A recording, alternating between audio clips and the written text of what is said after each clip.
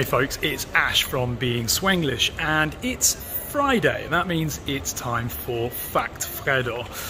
And this is quite a relevant one because we are approaching a big event in Sweden, which is called MIDSOMMAR. And you've no doubt heard of this big event.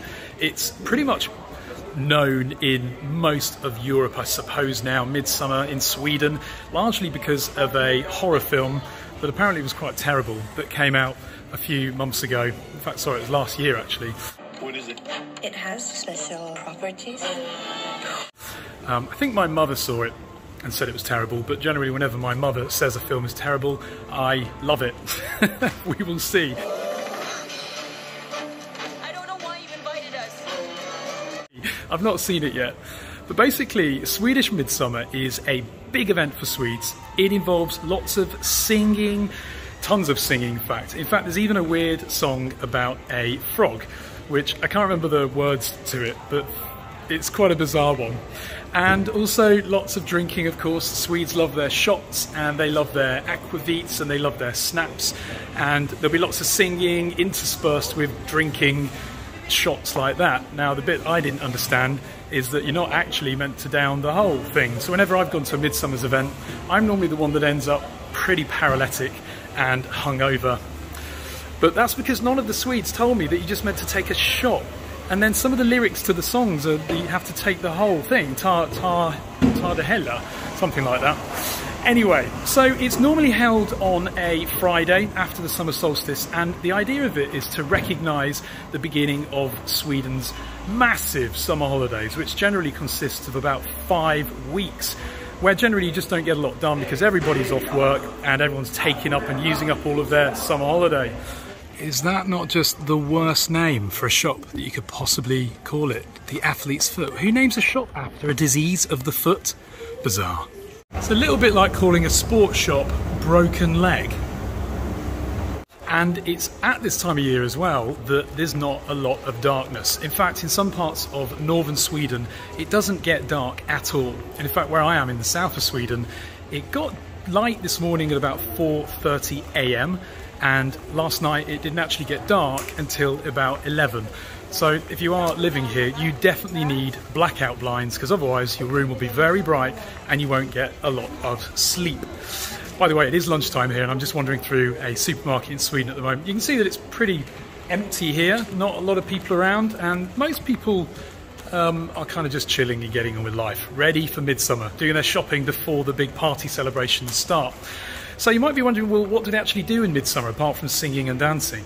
Well, they normally have a big midsummer maypole, which is a big flower-covered green thing that they put in the middle of a big field normally.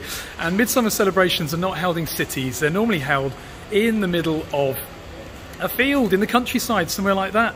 And the pole is said to represent fertility.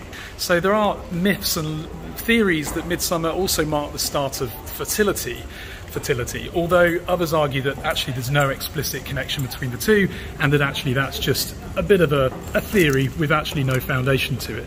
But it is basically a big party and it's one that everybody looks forward to. It also coincides with the graduation of students and when they're all also partying, and so it's kind of, this month is really just party month in Sweden, coupled with some amazing weather.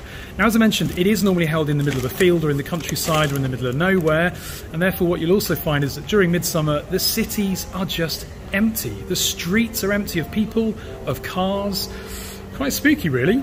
Now, there is also another very strange tradition, but I've never seen or heard of any Swede actually doing this, whereby during midsummer, men and women pick flowers, 7 different species of flowers, and put them under their pillow, because legend has it that their future spouse will appear in a dream due to putting flowers under their pillow. Now, I'm not quite sure that I understand the basis for that, and it is only a myth or a legend, another one, and as I say, I've never known a Swede do that. But if you do, or if you know of anyone who does, comment below because I'd certainly be interested to hear.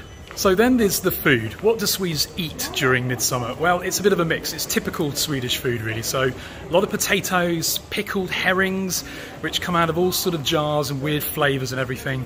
Strawberries and pretty much anything that they can palate, washed down by, of course, aquavit. And aquavit is the shot I mentioned earlier. Even just saying that word gives me shivers and nightmares because it's pretty strong stuff. You'll also find a lot of Swedes even make their own and brew their own, which is pretty impressive. That means you never quite know what flavours you're going to be served at a midsummer's party. Then there's a question of what do they wear? Well, I've not seen anybody really dressing up, but at these midsummer events you will get the hardcore midsummer goers who will wear their regional traditional dress for midsummers. Each region has its own kind of dress and outfit. In Småland, apparently, the women wear white lace blouses and ankle-length skirts, whilst men wear blue vests and elk skin pants. Sounds like some random movie, doesn't it?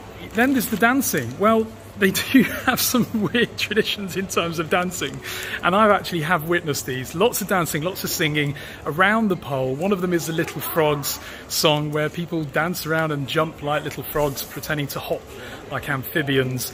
And if you've never been to one, just get ready to just let go and have an open mind and do some crazy random dancing, because that's the spirit of midsummer. You have to really get into it. So that's really a summary of midsummer in Sweden. If you've never been to a midsummer event, it's in a few weeks, so definitely book something up and get yourself to one with friends and family, because you're guaranteed to have an absolutely brilliant time. And as I say, unwind, relax, don't worry about what people think, because everybody's doing the same crazy dancing as you will be, the same crazy singing, and probably drinking a lot of aquavit.